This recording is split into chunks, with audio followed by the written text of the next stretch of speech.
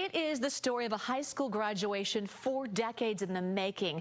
Corina is a San Jose working mom, and her road to getting her degree was longer than most. But she never gave up. And as Kit Doe shows us, she finally reached her goal, and it may surprise you how she did it. If you thought high school was tough at 18, try waiting a few decades. This is the story of Corina Rath in a life detour of 42 years. I'm proud of myself, and I don't think I've ever been proud of myself like I am today.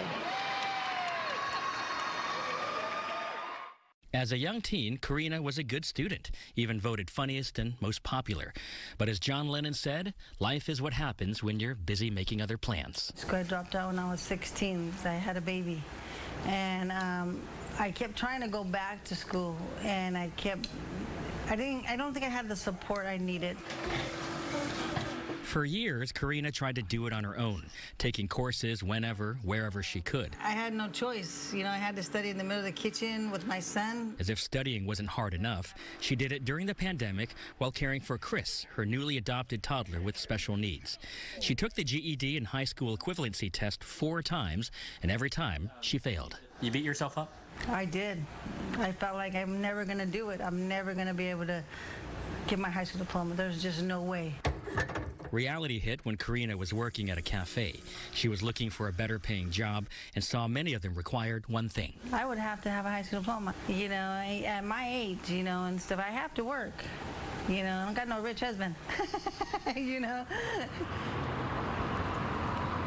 And so Corina, beat down, demoralized, but still determined, found herself here at the MLK Library in downtown San Jose. Come on in. It turns out their high school diploma program has a success rate of 72%. That is the highest in the state. That's because they have one big requirement. You know, you're going to be able to do it as long as you put in the time. Patrick Schroeder, who now lives in New York, was Corina's tutor. They met at least once a week, 3 hours each time for nearly a year. He says at first she came in with no confidence, but plenty of shame. I think that's part of the growth that happens with people who join this program, is they show their potential to move past traumatic circumstances and move and be the best people they can be. Not to mention, she also took online classes, did homework, and ran a busy household. Catherine McBain helps run the literacy program at the library and knew Corina had a lot on her plate. I thought, you know what? I couldn't do it. I couldn't do it. And I was like, oh, I'm going to pray for Corina. I'm going to, everything we could put in place to support you, we were going to, but in the end, you had to do the work. I never looked at the library as part of our social safety net. When did that happen? Oh my gosh, when did that happen? I think it has been happening just year after year after year. Dawn Coppin is the head of the San Jose Library Foundation, and thanks to donations and grants, the high school diploma classes are free for all San Jose residents. Since 2016, they've helped 143 people graduate. All right. What's more, high school graduates make more money. Corina finally got a better job as a caregiver with a pay raise of 28%. Corina Rath. Would you say that it benefits society?